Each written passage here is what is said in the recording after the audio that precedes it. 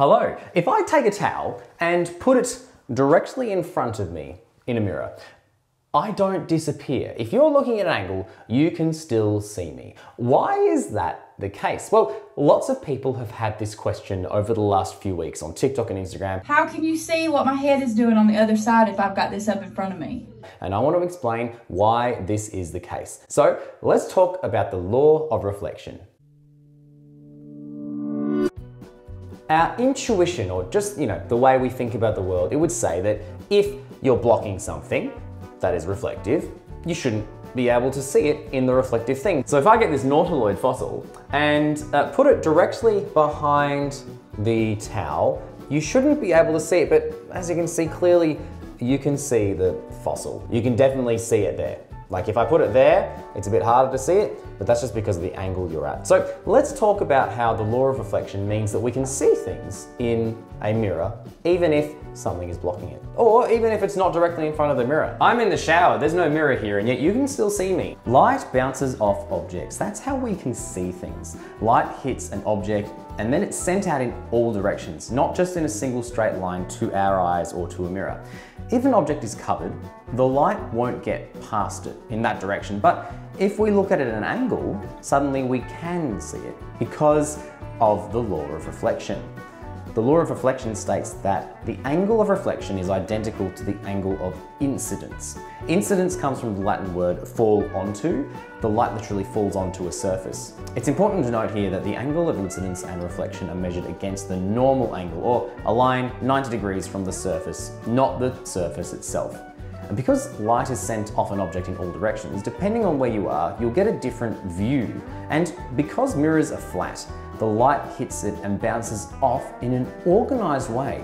That way it still looks like an object and not just a jumbled mess of light. So an object can be seen in a mirror, even if something is blocking part of the mirror, and even if it's not actually directly in front of the mirror, because light bounces off an object in all directions, then because of the law of reflection, it gets bounced off at an angle into our vantage point.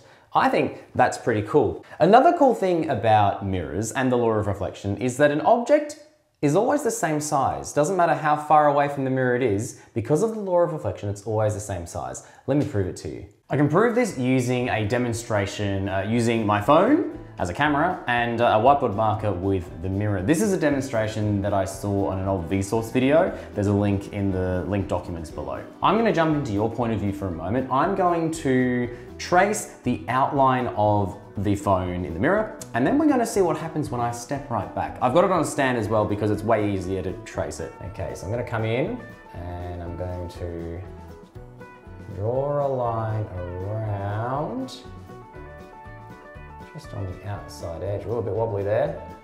Okay, so now that I've traced around it, let's remove the stand and hold the phone up to it. Now, if I were to move the phone closer to the mirror, do you think that the outline will kind of disappear because it's now much smaller than the camera? Let's try it.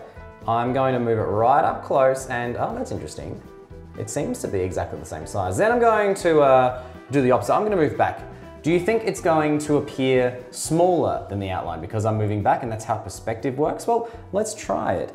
I'm going to shift right back here and, oh, that's interesting. It fits perfectly within the rectangle. This is because of the law of reflection. The angle of incidence is identical to the angle of reflection, which means that things don't get bigger or smaller depending on how far away they are. They're always the same size, which is also counterintuitive, but the law of reflection is somewhat counterintuitive. It means we can do cool things like this, that's cool.